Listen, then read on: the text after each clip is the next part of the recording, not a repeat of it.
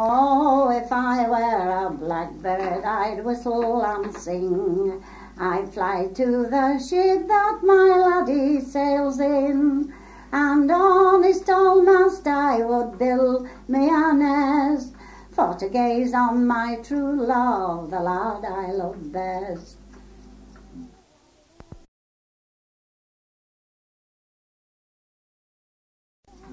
She plaited her hair all in 3 plants.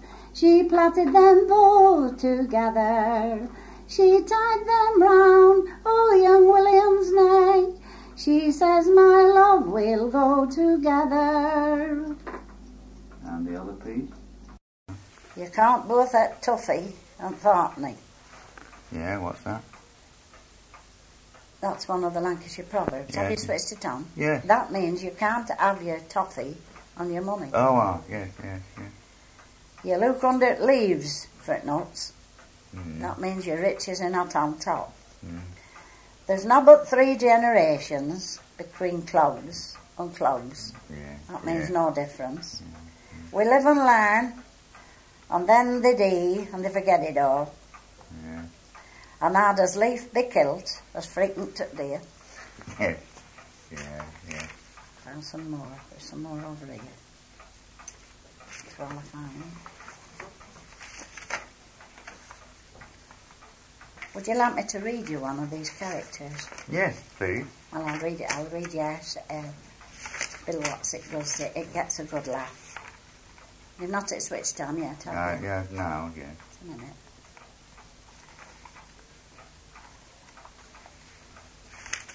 Mother asks questions. Yeah. What's this? Dan's mother asks questions. Yeah. After John Vickers had had his stay at Sarah's that memorable Sunday afternoon, which no doubt you've already heard about, and after he'd parted from her aunt doorstep, it were welly 10 o'clock at night. He set off for one, of course, feeling as happy as a throstle singing on a twig.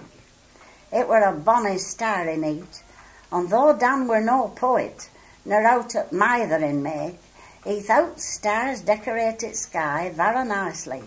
They were such pretty things to have about you when you were courting. Courting, by go, what a sweet thing it were. He felt somewhat like a flea what's dropped into treacle pot. Aye, and he'd kissed Sarah, and all. Well, who were his sweetheart, and someday they'd get wed. That were chief thing. Sarah were his and he were hers, and life was as good as Garden of Eden, or a Sunday school field day, where you get us up at fast brew at coffee. This was what Dan were thinking as he walked on.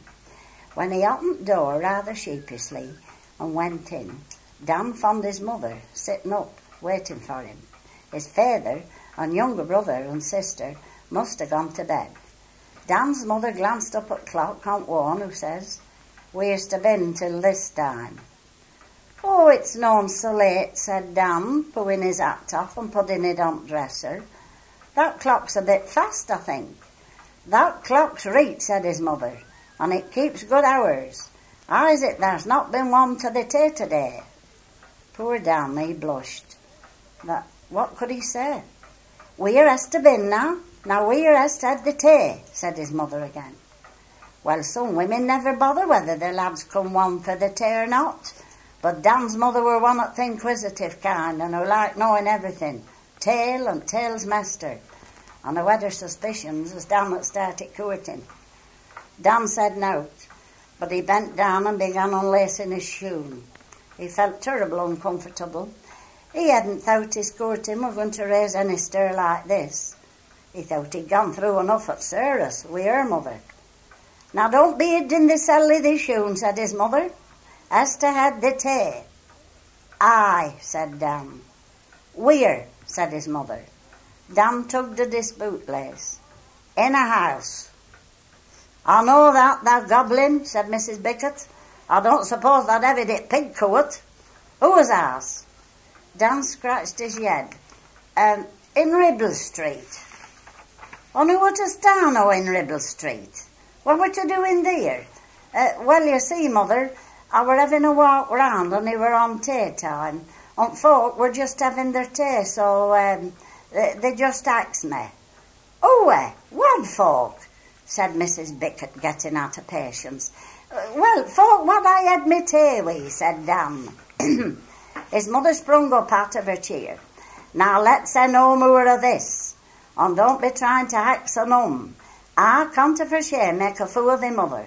It's my belief thou letting somebody make a fool of thee.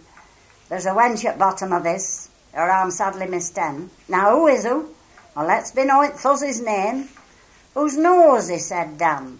Who's a waver? Oh, so I was right. I'm never so far out of my thoughts. So there is a wench in it. Well, who is who? Her what lives where I'd me tea, said Dan. Oh, let's say none of the half talk, or I'll hit them yet with them brush. Big as thou thou fancies thyself now as thou's getting a girl, doesn't thou? Dan's mother evidently didn't relish the idea of her oldest lad starting courting. Now let me tell thee this, little man. Thou maun't think because thou just aren't 19 as thou'rt a man. Thou're but a child yet, and there's plenty of time for thee to think about courting.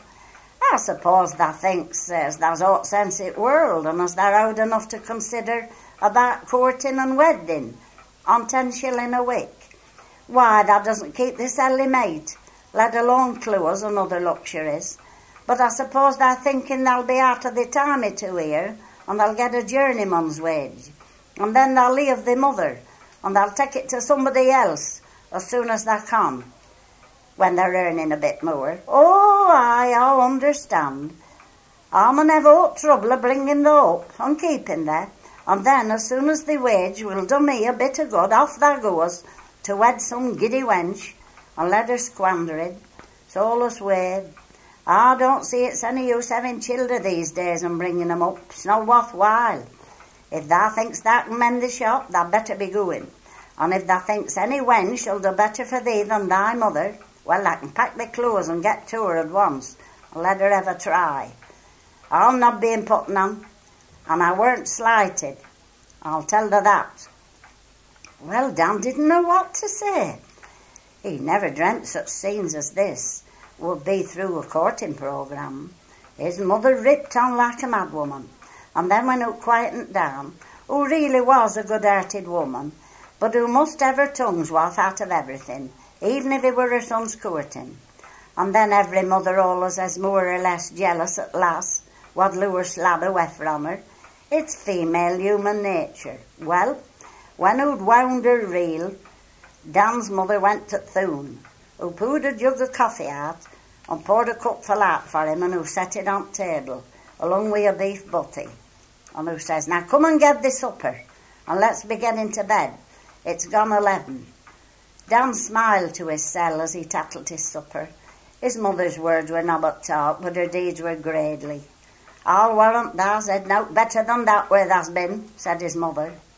Dan smiled. No, mother, I've not, and this is good. There's nobody can lick yord making coffee.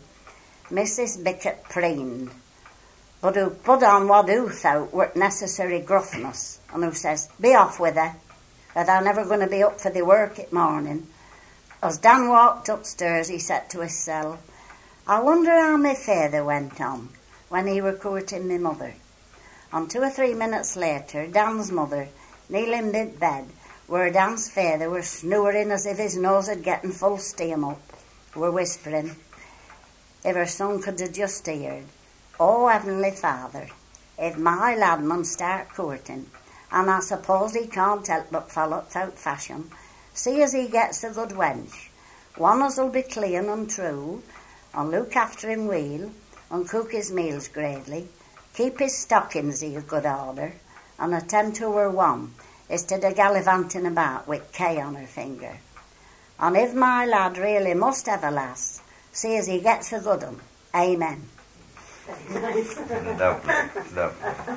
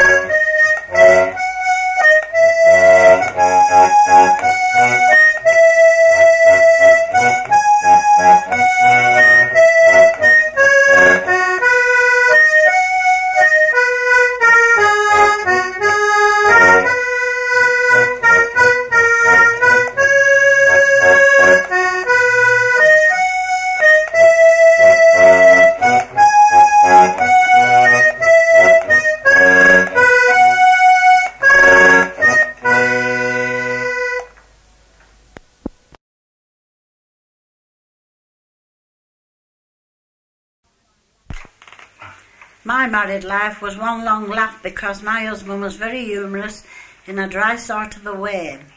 When I was made the chairman of the British Legion Women's Section, the first one in the district, I had a note to say that a gentleman and a lady would be coming to call on me to talk about Legion business. So I said to my husband, and we spoke very broad to each other, "Now lad, I'm having company tomorrow, so think on we talk fine." I said, he looked at me and he says, "Oh, heck, that's going to be some queer doings." I said, "Well, we'll talk fine if that doesn't mind."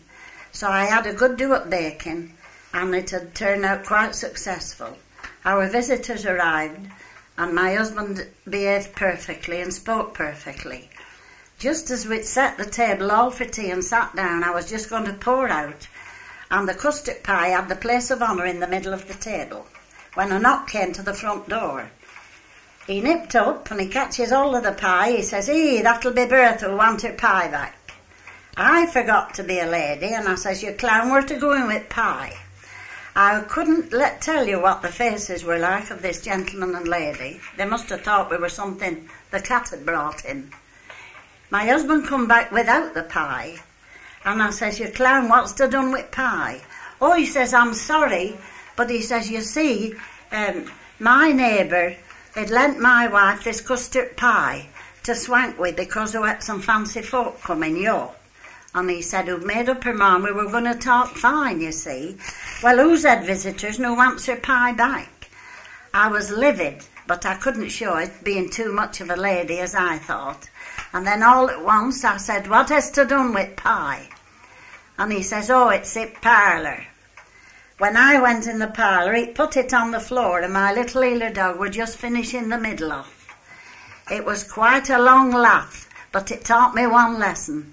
Beware there even if royalty comes, and I always have been since. Well, you can only be yourself, can't you? Wait a minute. Oh, Yeah. this is an old song, but it changes key, as you'll notice, at the second half. Now I'd like to sing to you about my love so true. He was chief engineer on the White Star Line, one with the backyard view. His beauty was all he had. He'd a mouth just like a cram. He'd an injurable lip like the rudder of a ship, and I tell you he's gone mad. I shall never forget the day his spirit passed away. It was early, about 10 o'clock at night, when the birds were sweetly singing, and the ducks were making hay, and the sun and moon were shining both at night. We stuffed his mouth with glue to try to bring him to, but found all our efforts were in vain. For he just stood up and smiled, and then dropped down and died. And he blowed his nose and he smiled and died again. So he's gone forevermore at the age of 94. I'll never see my cross-eyed boy again.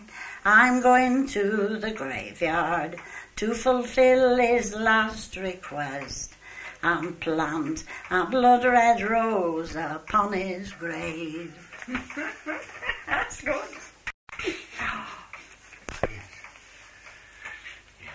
After the ball was over, Susie took out her glass eye, pulled her false teeth in a basin, corked up her bottle of dye, pulled her cork leg in the corner, hung up her wig on the wall, and all that was left went to bye-bye after the ball.